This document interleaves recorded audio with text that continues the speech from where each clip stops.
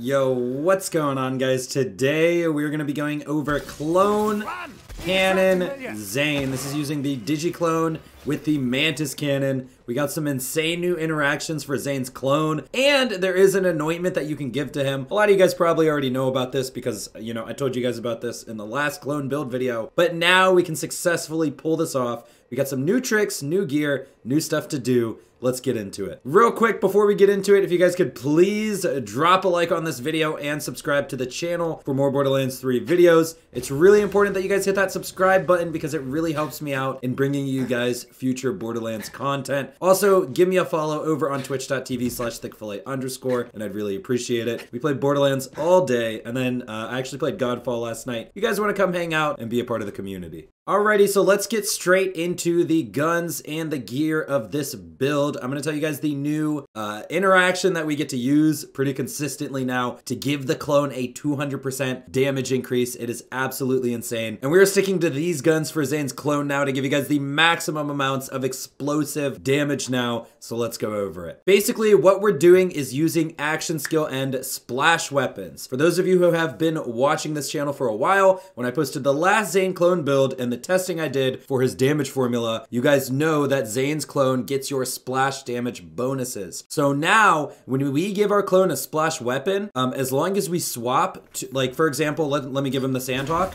As long as I switch to a gun with the splash anointment and activate that splash anointment, Zane's clone will now get this 200% splash damage bonus, and that he doesn't get any anointments in his hand, so do not misunderstand what I'm saying. He gets Zane's splash damage bonuses. So there is a difference. Zane's clone does not get anointments, but he gets Zane's splash damage bonuses. So yeah, give your clone a splash weapon, switch to a gun with the splash anointment, and he now gets 200% increased splash damage, which is absolutely insane. And with that being said, I got a ton of guns just in my inventory. You guys can pretty much use whatever guns you want on the clone as long as he shoots them properly and stick to splash weapons. I even have a Globetrotter, a Beacon, Sandhawks, Plasma Coil, Anarchies, Trevinator. Let's see what else we got. The Nukem. You know, I actually haven't given the clone a recursion, but this is a splash weapon. I'm actually curious if he does well with this. I'm gonna have to go test this one. The Backburner is absolutely insane. Plague Bearer, the Root Sniper he's really good with. The Storm Sniper is fun as all heck. I don't even have a ton of guns that I love giving the clone on this build. Now, one other weapon that people always mention is the Light Show, but keep in mind the Light Show is not a splash weapon, so the Light Show is not even close to as powerful as these splash weapons that you can give the Digi-Clone. One of my favorites is the Beacon because it's so much fun. With that being said, let's go over the rest of the gear. I always use the Transformer while mobbing for the Digi-Clone, and I give him shock weapons. So you give him a shock Globetrotter, for example, or a shock Beacon. You wear the Transformer, your clone will never die. It's a really cool combo I always use. Otherwise, though, we use the 0.M with the action skill start anointment. Now, this is for bossing. This is pretty overkill for mobbing, but the 0.M with the ass break anointment creates a circle on the ground. When you stand inside of it, all of your damage gets a 50% increase, including your action skills. So this is the shield for bossing. The grenade, it really doesn't matter. I'm using the 25% on grenade throw anointment.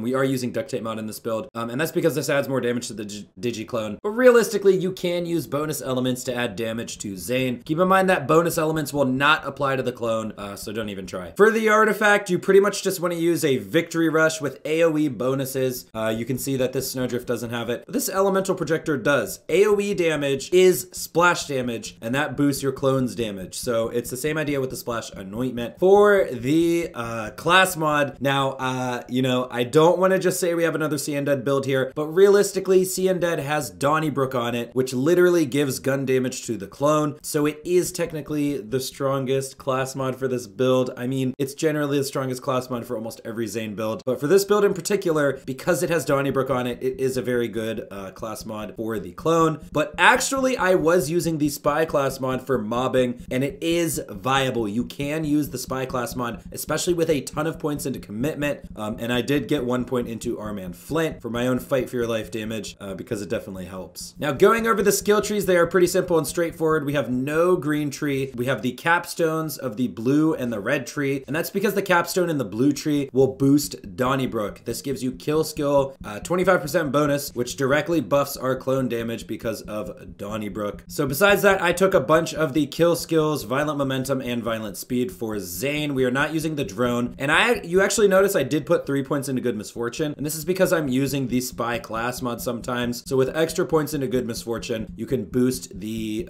duration of the Digi-Clone if you're using a different class mod other than Seeing Dead. But if you do plan on using Seeing Dead, you could just stick a point into violent violence and a point into playing dirty. Why not? In the red tree, it's pretty simple. Get to double barrel. One question you may have is why didn't I take synchronicity? And that's because this is gun damage. With commitment in Zane's new purple tree, gun damage has diminishing returns. Synchronicity is a very low tier skill. I really recommend taking Premunitus instead and duct tape mod. 5 points into duct tape mod will get grenades out there. Unfortunately, this skill is a little bit bugged. It is still throwing grenades every 8 seconds instead of every 4 seconds. So hopefully they fix that soon. But this also prevents Zane from taking splash damage. One other question I'm gonna get is why no fractal frags? And that's because with Seeing Dead on and fractal frags equipped, you see we have a 48% chance to throw a grenade. That is a very high chance that Zane's clone will be throwing grenades instead of shooting his guns. And I'd rather him shooting his guns at all times, so I ignored this skill. And besides that, we ignored Like a Ghost and Trigger the Light. These are also not great skills. I don't recommend them at all. And get the Double Barrel Capstone. In the purple tree, we basically just wanted to get to commitment and unlock a couple extra augments for our cannon. Really, I recommend No Way Out, but we can't spend enough points to get No Way Out without getting both of the capstones that we want. So I just pretty much just got commitment. You can take Fugitive if you want. I really like this skill, so I took it as well. And that is pretty much it for the build, the synergies you need to know. Always just remember, you can give your clone a Sandhawk. You notice my Sandhawk does not have the Splash Anointment, and neither will Zane's clone. Then you swap to your splash weapon with the Splash Anointment, activate your Splash Anointment, and then your clone will get your splash damage. That's how it works. Anyways, guys, enjoy the gameplay footage after this. It's just gonna be a bunch of stream highlights of boss kills with the clone. He is absolutely god tier with the Splash Anointment and the 0.M. Also, one mention I want to point out that for some reason I skipped over is the Plasma Coil. This gun is dumb, insane, and it's also insane in Zane's clones. And so I hope you guys enjoyed this video. Be sure to like and subscribe. I'll see you in the next one. I'm out. Let's go ahead and put clone right here. Over there was making eyes at your sister. Oh, I should have swapped to the Plasma Coil, actually. Thanks for the Moxie raid. Thanks for the Moxie raid. Getting close to 2K. Wait, what's close to 2K?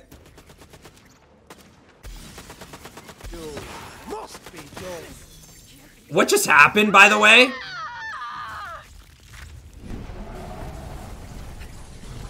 Alright, watch this.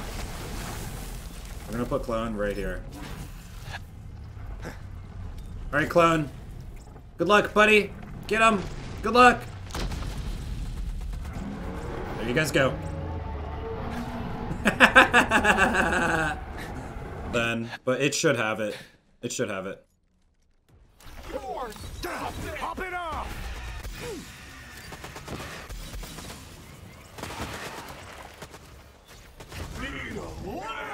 Hey, Manic Geek with the Chad clone. All right, right after this, Manic Geek, because this is gonna be going to a YouTube video. You couldn't hit a cow's arse with Yo, Chroma, thank you so much for the prime. There's the primers. There's the primers. Can we get some hype in the chat? Bro, imagine being the Digi-Clone and shooting Tyrene in the foot. Look, he aims for this ankle every time. Don't ask me why. I genuinely don't know. Ask and ye shall receive. Thank you so much, Chroma. All right, let's put clone down here.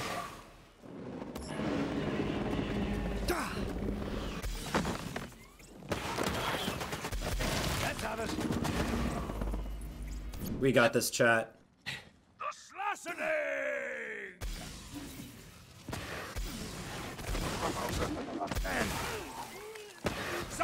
Ooh, yeah. We just messed Ista up. My armory. Tested it on my patch, but there's a chance they changed something since then. Charge me, damn cannon! Yo, Don Caesar! Thank you so much for the 100 bullets. I appreciate it, dude. Alright, I don't think you guys are even ready for this.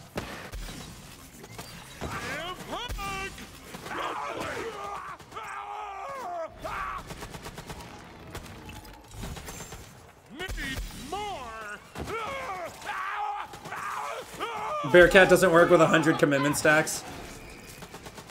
A worst weapon run. Do I have to kill anyone with it, or can I just have it equipped? ADR, you're so dumb, I love it.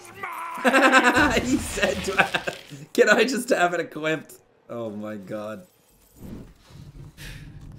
I don't know if a ladybug counts as a beetle. I think it might be separate. Jealous the rest of you get to see this all the time.